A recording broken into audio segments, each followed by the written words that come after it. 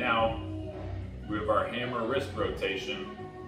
So letting this weight drop down, and we're gonna rotate it back to the other side nice and slow.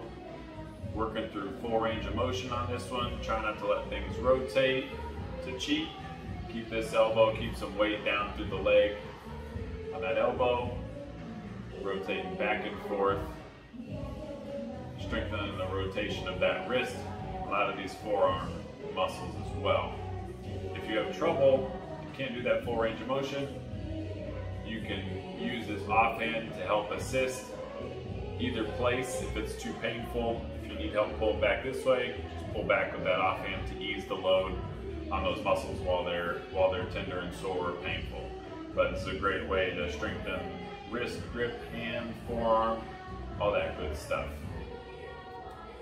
So this is the hammer wrist rotation.